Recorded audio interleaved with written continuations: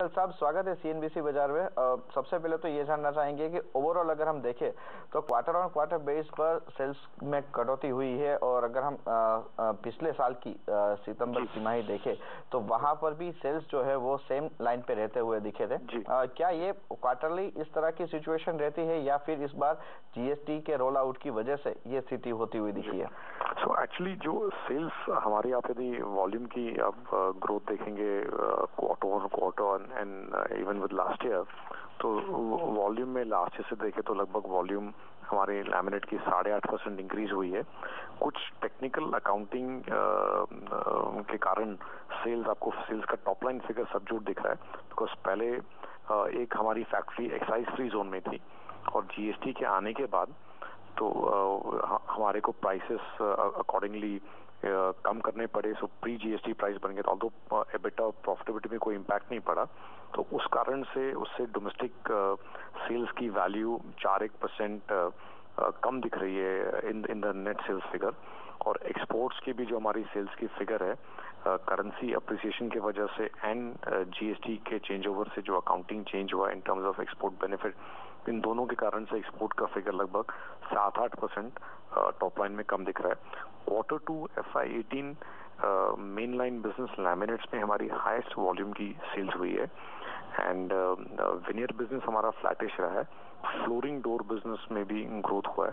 तो जीएसटी के कारण भी कुछ स्लो डाउन जरूर था, बट सारे सिचुएशंस को देखते हुए performance in volume and value satisfactory थी हमारी क्वार्टर 2 में in domestic market.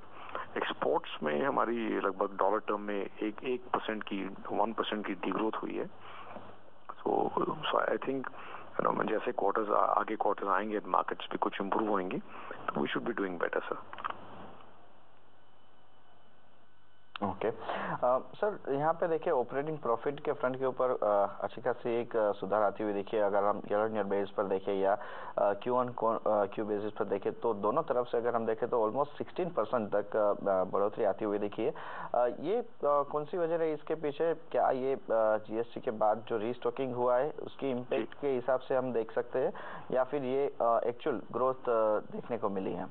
Actual growth ही बोलूंगा मैं। एंड जो क्वार्टर ऑन क्वार्टर जो एबिटा की इम्प्रूवमेंट दिख रही है, हमारे जो न्यू प्रोडक्ट्स है फ्लोरिंग डोर, उसमें भी लॉसेस हमारी कम हुई है इस क्वार्टर में, तो उसके वजह से भी एबिटा में इम्प्रूवमेंट आया है। एंड लैमिनेट्स के जो के बिजनेस में भी क्वार्टर ऑन क्वार्टर इम्प्रूवमेंट आया है। विनियर के बिजनेस में भी एक्चुअली मतलब अपने देखे तो लैमिनेट्स में Q1 में जो एबिटा थी लगभग 30.75 करोड़ था, वो लगभग 34.5 करोड़ हो गया। विनियर के बिजनेस में बेटा 17.8% था, वो 18.7 हो गया। और जो दो न्यू प्रोडक्ट्स है उसके कुछ लॉसेस भी कम हो गई, तो उस वजह से ये इम्प्रूवमेंट एबिटा में आया है।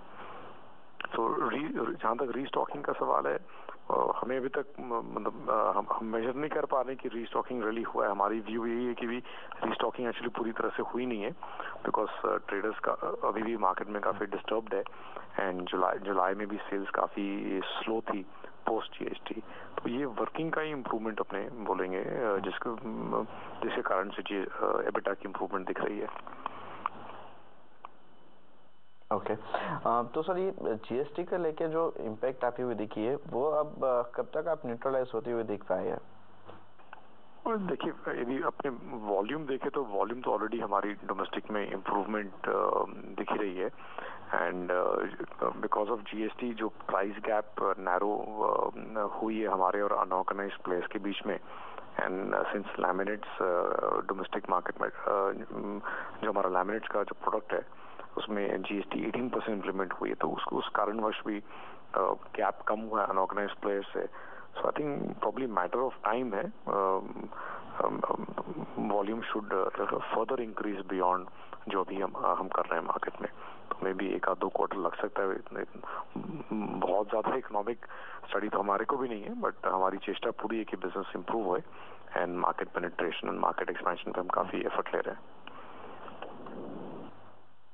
ओके सर, कंसोलिडेटेड बेसिस पर देखें तो ओवरऑल रॉ मटेरियल कॉस्ट किस तरह से रही है, और साथ ही जो फिनिश गुड्स है वहाँ पे किस तरह का सिनेरियो देखने को मिला है? रॉ मटेरियल कॉस्ट लगभग अपने बोलेंगे फ्लैटिश सही बोलेंगे, बहुत ज़्यादा कोई इंक्रीज या डिक्रीज दोनों ही नहीं है raw material on consolidated basis. And यदि अपने फिनिश गुड्स की प्राइसेस ही बोलें, करेक्शन ऑफ जो जीएसटी के बेनिफिट हमने मार्केट में पास ऑन किया था वो अलग मैटर है, बट बाय एंड लार्ज ऐसा कोई रियलाइजेशन में भी बहुत ज़्यादा चेंज प्रोडक्ट टू प्रोडक्ट नहीं हुआ है। कुछ हमारे जो जो चेंजेस दिख रही हैं on realisation because of certain product categories sales और लोअर सेल्स, वो इम्पैक्ट कर सकता है, but largely prices have been largely maintain. कुछ मिक्स चेंज हुई हैं and so I think, but to the end customer अपने बोल सकते हैं कि डोमेस्टिक मार्केट में लैमिनेट्स का उनको प्राइस का एडवांटेज मिला है बिकॉज कंपनीज ने जीएसटी के सारा बेनिफिट मार्केट में पास ऑन कर लिया। ओके सर, एक चीज़ और जानना चाहेंगे, जिस तरह से हम देख रहे हैं कि ओवरऑल जीएसटी की इम्पैक्ट के चलते हुए खास करके जो रिटेल सेगमेंट है वहाँ पे एक थोड़ा बहुत इम्पैक्ट आता हुआ दिखा था, और वो इम्पैक्ट के हिसाब से अगर हम देखें तो ओवरऑल जो वॉल्यूम्स है वहाँ पे एक गिरावट आती हुई दिखी थी। तो अब यहाँ से आप किस तरह से देख रहे हैं, क्योंकि अब जीएसटी की इम्पैक्ट हम देखें तो काफ़ी हद तक ओवरऑल सेक्टर्स जो है वहाँ पे न्यूट्रलाइज होती हुई दिख रही है। आपके पियरिंग सेगमेंट में भी देखें तो वहाँ पर भी धीरे धीरे अब स्थिति जो है वो सामान्य होती हुई दिख रही है। तो क्या Q3 में हम यहाँ पे वॉल्यूम के फ्रंट के ऊपर जो है वो एक नोटेबल ग्रोथ देख पाएंगे?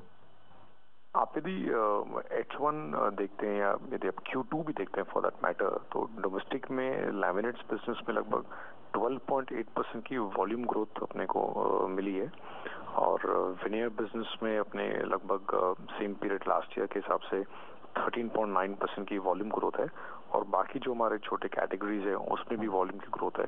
सो I think similar volume growth हम एक्सपेक्ट कर पाएंगे Q3 में भी।